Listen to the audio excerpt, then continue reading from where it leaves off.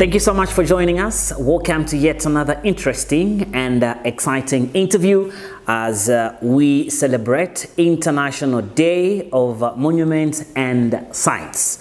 Of course, today we are talking to Chilangwa Chaiwa, who is an ex-official ICOMOS Zambia National Committee, who is also an observer member on ICOMOS International Board.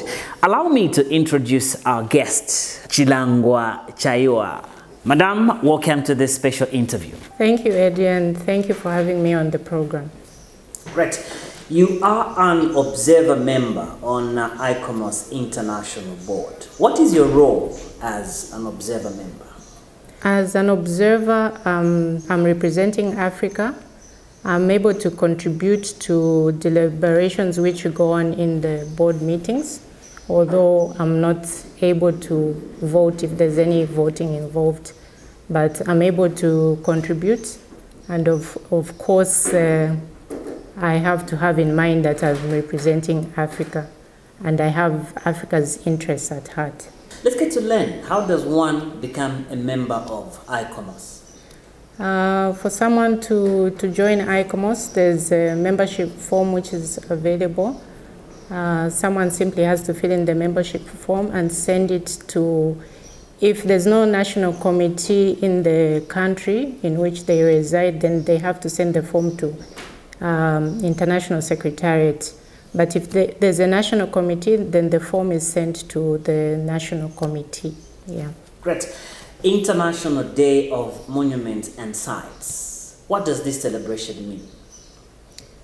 It's the day in which we celebrate the cultural heritage which we have world over and the conservation of the cultural heritage. Okay, how important is the national heritage? The national heritage is part of our identity. As a nation, of course, it can be even at a smaller scale. Sometimes heritage can be at a family level. Sometimes it can be just the community or society in which we stay. It can also be at a national level or an international level. There are features or practices, characteristics which people value and would like to be preserved and remembered as such. Great. Let's look at the theme for this year. The theme states, Heritage Changes Towards the African Cultural Heritage We Want. What does this mean? Okay, for me, I look at it from the view that cultural heritage is a concept that is constantly evolving. Heritage is not only what was created in the past. It is still being created. A building which, for example, was built yesterday, in 100 years' time, it will be viewed as a historic building. So from that angle, especially being an architect by profession, I would like to think of what is it that we are creating now?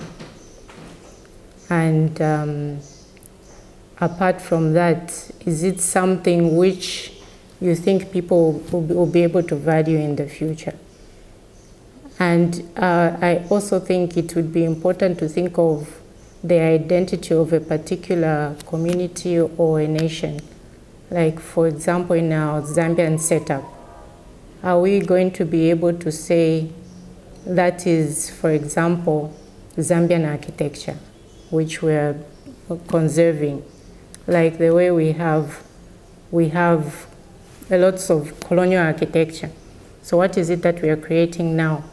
Maybe we need to work on our own identity, something which we know will be valued by the future generations.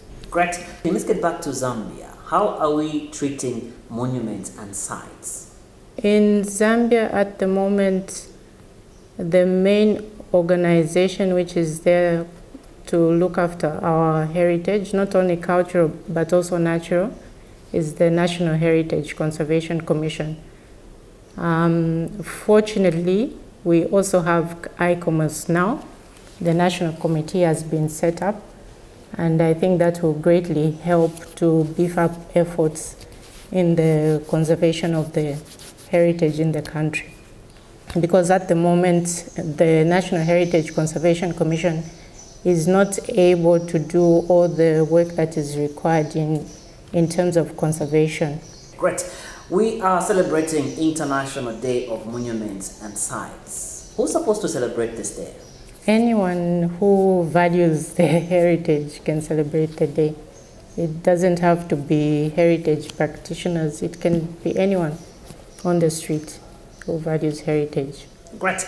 As we close our special interview, your closing remarks? I would just like to urge people out there that they should come forward and join ICOMOS.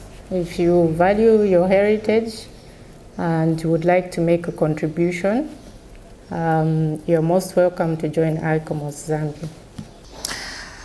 There you have it. We've come to the end of our special interview, and we're talking to Chilangwa Chaiwa, who is an ex-official ICOMOS Zambia National Committee, and she's also an observer member on ICOMOS International Board. Thank you so much for your time. We will still keep giving you more, especially as we celebrate International Day of Monuments and Sites.